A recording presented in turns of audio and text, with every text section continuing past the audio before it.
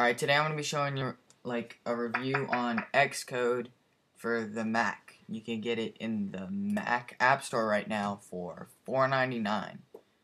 If you are a developer, you can already go to the developer site and download it, but it's right here. It's $4.99. So you can make your own apps. You can do all this, have it to where you can make your apps, load it onto your iPod, debug it, do all this other stuff. You can actually make some apps. It's actually going to be pretty cool.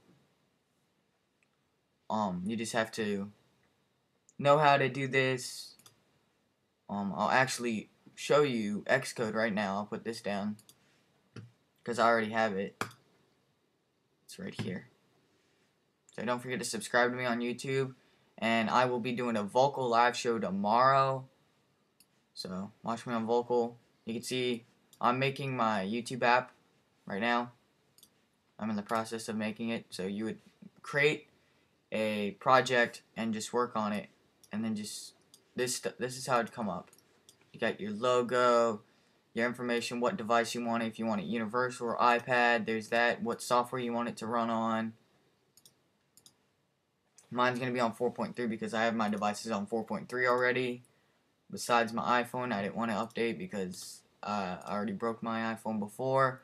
So you can add your icons here. You can add your launch image. Like if you know, I think there's Soldier Knows Best out there has his app, and when you click on his app, it comes up. It has his app icon, and then it says Soldier Knows Best the app, and then it has that loading screen. So I'm gonna probably make one, get that up there.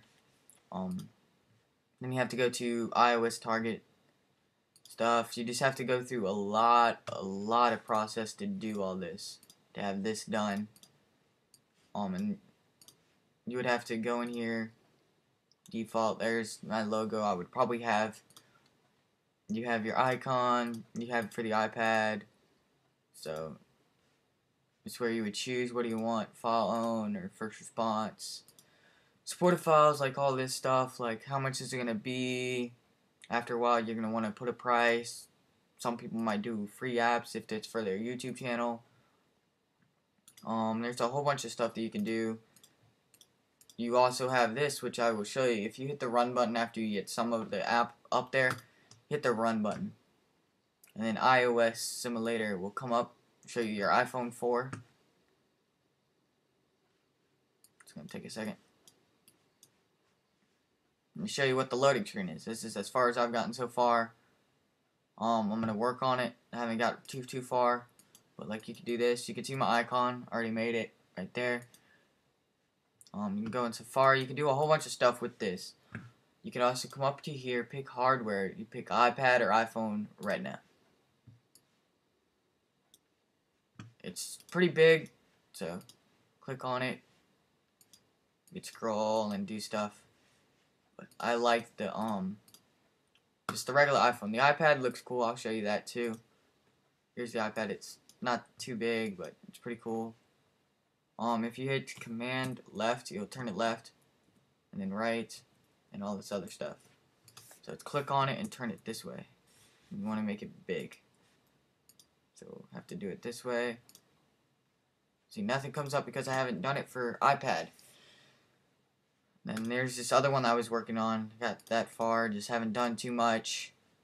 But I will be working on this probably the entire summer, having it out by the end of the summer, hopefully.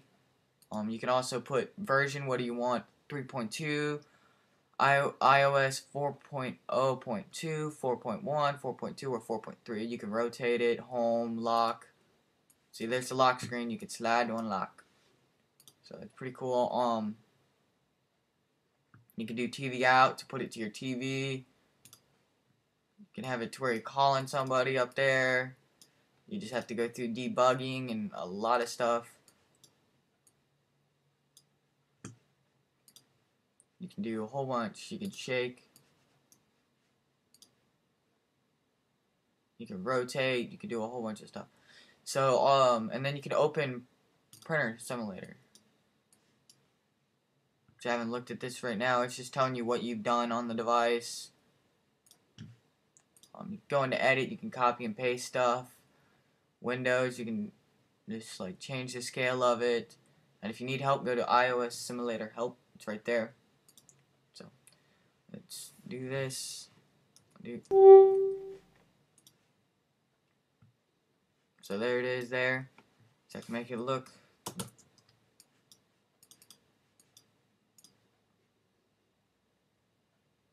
And you get pictures on here. Just from random pictures. I don't know why.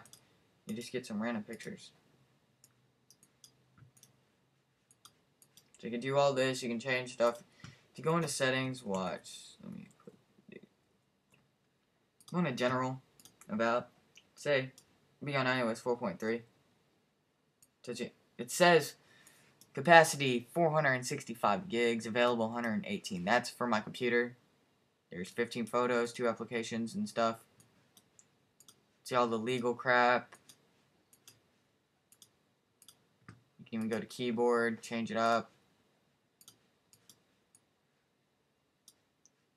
Change up all that. You can also go to change it if you want, calendar, whatever, Japanese, and accessibilities. You can go to, you can turn that off, which I don't like on there. You can go to Safari, pick what you want. Developer, there you go. Debug. You can debug your console, will automatically appear to help resolve web page errors. So if you go there you go. Multitasking's on there. So you can play music and stuff.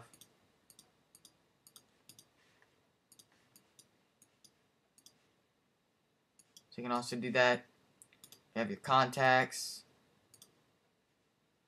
That I guess comes on your phone. So I need to support URL. So let's go over here. You could probably, you can do jailbreak me.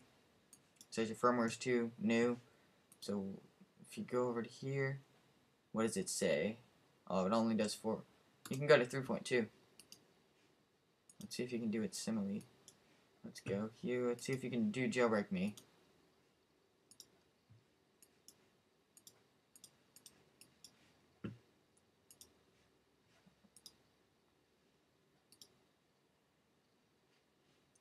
So there you go. Slide to jailbreak. Oops.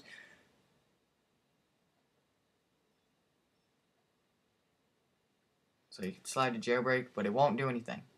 It'll just kick you back to the home. So that's what sucks about this. So